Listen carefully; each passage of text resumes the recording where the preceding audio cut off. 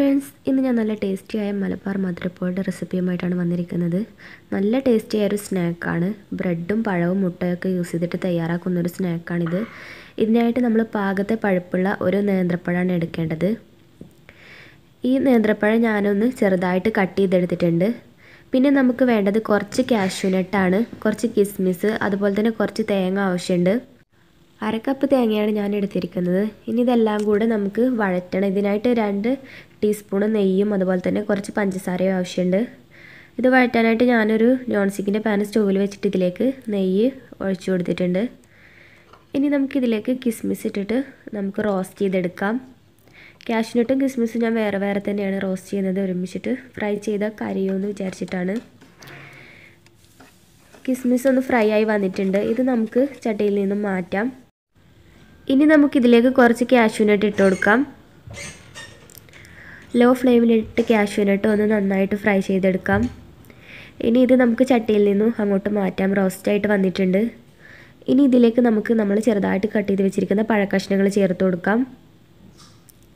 എന്നിട്ട് നന്നായിട്ടൊന്ന് ഇളക്കി കൊടുക്കണം ഇടയ്ക്കിടയ്ക്ക്. ലോ ഫ്ലെയിമിലിട്ടിട്ട് വേണം നമ്മളിത് വാട്ടിയെടുക്കാൻ വേണ്ടിയിട്ട്. ഇപ്പം നമ്മുടെ പഴക്കഷ്ണങ്ങൾ റോസ്റ്റായി വന്നിട്ടുണ്ട്. ഇനി ഇതിലേക്ക് നമ്മൾ ചിരകി വെച്ച തേങ്ങ 1/2 കപ്പ് അത് ചേർത്ത് കൊടുക്കാം.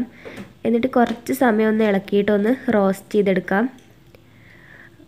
ഇതിനോടൊപ്പം തന്നെ നമുക്ക് 2 ടീസ്പൂൺ പഞ്ചസാരയും ചേർത്ത് കൊടുക്കാം.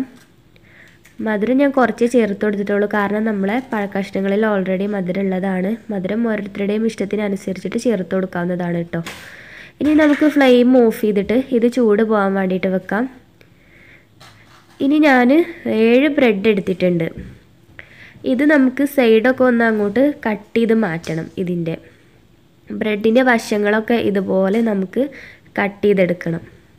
അതുപോലെ 4 സൈഡും നമുക്ക് കട്ട് ചെയ്ത് മാറ്റേണ്ടതുണ്ട്. ഇപ്പം ഞാൻ എല്ലാ സൈഡും ഇതുപോലെ കട്ട് ചെയ്ത് മാറ്റിയിട്ടുണ്ട്. ഇനി നമുക്കിത് കഷ്ണങ്ങളാക്കണം. ആദ്യം നമുക്ക് എല്ലാ ബ്രെഡിൻ്റെയും കൂടെ സെൻറ്റർ അങ്ങോട്ട് കട്ട് ചെയ്യാം. ഇനി കട്ട് ചെയ്തതിൻ്റെ സെൻറ്റർ ഒന്നിച്ചിട്ട് അങ്ങോട്ട് കട്ട് ചെയ്യാം. ഇതുപോലെ തന്നെ മറ്റേതിൻ്റേതും കട്ട് ചെയ്യാം. ഇതും കൂടെ ഒന്നിച്ചിട്ട് അങ്ങോട്ട് കട്ട് ചെയ്യാം. അപ്പോൾ നമ്മൾ എല്ലാ ബ്രെഡും പീസസ് ആക്കി. ഇനി നമ്മൾ 4 മുട്ട എടുത്തിട്ട് ഈ ബൗളിലേക്ക് പൊട്ടിച്ചൊഴിക്കണം. 4 മുട്ടയും ഞാൻ പൊട്ടിച്ചൊഴിച്ചിട്ടുണ്ട്. ഇനി ഇത് നന്നായിട്ട് നമുക്ക് ബീറ്റ് ചെയ്യണം. നന്നായിട്ട് അടിച്ചെടുക്കണം നമുക്ക്. ഇപ്പോൾ നന്നായിട്ട് അടിച്ചെടുത്തു. ഇനി നമുക്ക് ബ്രെഡ് സോക്ക് ചെയ്ത് വെക്കണം. അതുകൊണ്ട് ഞാനൊരു വലിയ പാത്രത്തിലേക്ക് ഇത് മാറ്റുകയാണ്. ഇനി നമുക്കിതിലേക്ക് 1 കപ്പ് പാലൊഴിച്ച് കൊടുക്കാം. അതുപോലെ ഒരു നുള്ളു ഉപ്പ് ഒരു ടേസ്റ്റിന് വേണ്ടിയിട്ടാണ്. ഇനി 3 ടീസ്പൂൺ പഞ്ചസാരയും ചേർത്ത് കൊടുക്കാം. മധുരം കൂടുതൽ ഇഷ്ടമുള്ളവർക്ക് കൂടുതൽ പഞ്ചസാര ചേർത്ത് കൊടുക്കാവുന്നതാണ് കേട്ടോ. ഇനി ഇത് നമുക്ക് നന്നായിട്ടൊന്ന് ഇളക്കി യോജിപ്പിക്കണം. ഇനി നമുക്ക് ഇതിലേക്ക് നേരത്തെ നമ്മൾ കട്ട് ചെയ്ത് വെച്ചിരിക്കുന്ന ബ്രെഡ് കഷ്ണങ്ങൾ ഇട്ട് കൊടുക്കാം. എല്ലാ ബ്രെഡ് കഷ്ണങ്ങളും നമുക്ക് ഇതിലേക്ക് ഇട്ട് കൊടുക്കണം. എന്നിട്ട് ഇതൊന്ന് നമുക്ക് ഒന്ന് നനച്ചെടുക്കാം. ഇതുപോലെ ഒന്ന് നനച്ചെടുക്കണം. ഇനി നമുക്കിത് വേവിച്ചെടുക്കാം. ഇതിനായിട്ട് ഒരു നോൺ സ്റ്റിക്കിൻ്റെ പാനിൽ നെയ്യ് തടവി കൊടുക്കണം. കുഴിയുള്ളൊരു നോൺ സ്റ്റിക്കിൻ്റെ പാനിൽ നെയ്യ് തടവി കൊടുക്കണം. എല്ലാ വശത്തേക്കും തടവി കൊടുക്കണം. ഇനി ഇതിൻ്റെ താഴ്ഭാഗത്തേക്ക് നമുക്ക് നമ്മുടെ സോക്ക് ചെയ്ത് വെച്ചിരിക്കുന്ന ബ്രെഡ് കഷ്ണങ്ങളില്ലേ, അത് ഓരോന്നായിട്ട് വെച്ചിട്ട് ഫില്ല് ചെയ്ത് കൊടുക്കണം. അടുപ്പിച്ച് വെച്ച് കൊടുക്കണം. ഗ്യാപ്പില്ലാതെ അടുപ്പിച്ച് വെച്ച് കൊടുത്തിട്ട് ഈ പാനിൻ്റെ താഴ്ഭാഗം മുഴുവൻ ഫില്ല് ചെയ്തെടുക്കണം. എല്ലാ ബ്രെഡ് കഷ്ണങ്ങളും ഞാൻ താഴ്ഭാഗത്ത് നിരത്തിയിട്ടുണ്ട്. ഇനി നമുക്ക് കുറച്ച് എഗ് ബാറ്റർ ഒഴിച്ച് കൊടുക്കാം. നമ്മൾ സോക്ക് ചെയ്ത് വെച്ചിരിക്കുന്ന ആ ബാറ്ററായിട്ട് ഒഴിച്ച് കൊടുക്കേണ്ടത്. ഇനി നമ്മൾ നേരത്തെ തയ്യാറാക്കി പഴമൊക്കെ വാട്ടി വെച്ചിരുന്നില്ലേ, അത് ഇതിൻ്റെ മുകളിൽ ഒന്ന് സ്പ്രെഡ് ചെയ്ത് കൊടുക്കാം. ഇതിൻ്റെ സെൻറ്റർ ഭാഗത്തൊന്ന് സ്പ്രെഡ് ചെയ്താൽ മതി. ഇതിൻ്റെ വക്കത്തേക്കാകുന്നത് ഒന്ന് ശ്രദ്ധിക്കുക കേട്ടോ. ഇനി ഇതിൻ്റെ മുകളിൽ നമുക്ക് കുറച്ച് കാഷ്യൂനട്ടും അതുപോലെ തന്നെ കുറച്ച് കിസ്മിസും നമ്മൾ റോസ്റ്റ് ചെയ്ത് വെച്ചിരുന്നില്ലേ, അതുകൂടെ നമുക്കൊന്ന് സ്പ്രെഡ് ചെയ്ത് കൊടുക്കാം.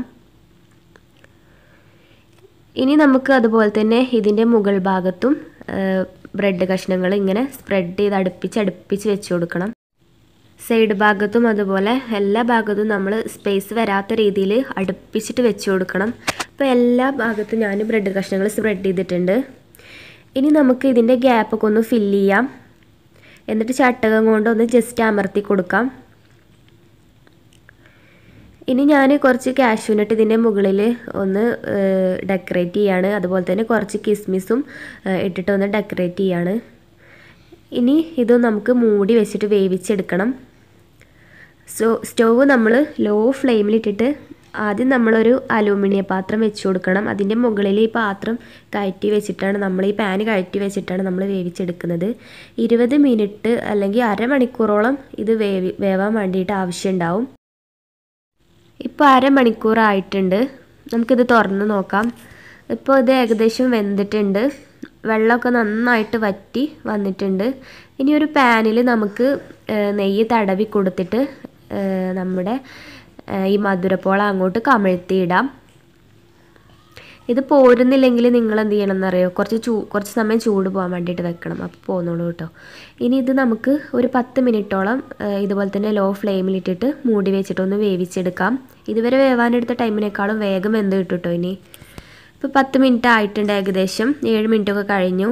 ഇനി നമുക്കിത് നന്നായിട്ട് വെന്തിട്ടുണ്ടെന്ന് തോന്നുന്നു. ഇതൊരു പാത്രത്തിലേക്ക് നമുക്ക് മാറ്റിയിട്ട് സെർവ് ചെയ്യാം.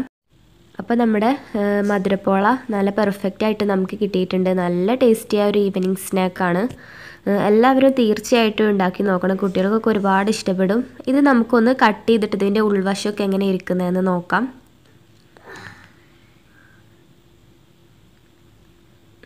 കണ്ടില്ലേ, ഇതിൻ്റെ ഉൾവശമൊക്കെ നന്നായിട്ട് നല്ല പെർഫെക്റ്റ് വന്നിട്ടുണ്ട്. നല്ല ടേസ്റ്റിയായ ഒരു ഈവനിങ് സ്നാക്കാണ്, ഒരു മലബാറി സ്നാക്കാണ്. എൻ്റെ വീഡിയോ ഇഷ്ടമെങ്കിൽ നിങ്ങൾ സബ്സ്ക്രൈബ് ചെയ്തിട്ട് ബെല്ലൈക്കൺ ക്ലിക്ക് ചെയ്യാൻ മറക്കരുത്. എന്നാലേ ഞാൻ അപ്ലോഡ് ചെയ്യുന്ന എല്ലാ വീഡിയോസും നിങ്ങളുടെ ഫോണിലേക്ക് നോട്ടിഫിക്കേഷനായിട്ട് വരികയുള്ളൂ. അതുപോലെ കമൻറ്റ് ചെയ്യുക, ലൈക്ക് ചെയ്യുക. താങ്ക്